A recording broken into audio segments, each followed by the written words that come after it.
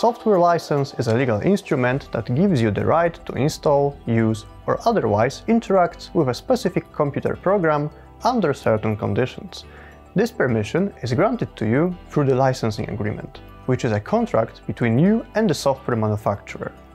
The licensing agreement further specifies the terms and conditions, the usage rights, such as downgrade rights, or in other words, the possibility to use an older version of the software. Several conditions have to be met before your software can be considered licensed. For example, having a product key doesn't automatically mean you are legally allowed to use a given software. You also need to have all required documents that prove your software is licensed in a proper way.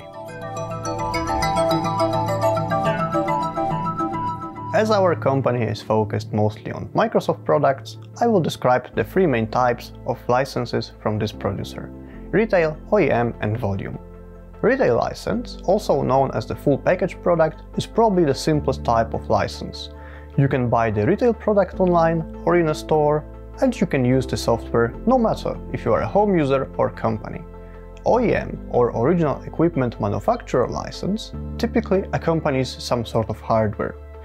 To give you an example, when you buy a laptop and it comes with an already installed Windows, the Windows is most likely with the OEM type of license. Volume licensing is aimed at businesses and organizations that need software products with flexible management options. Also, ordering volume product in bulk cuts the costs even more.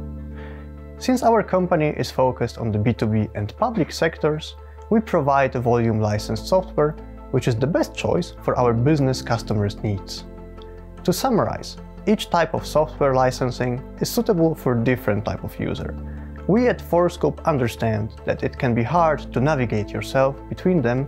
That's why we are always happy to provide a free consultation to your company and help you decide which software product to choose.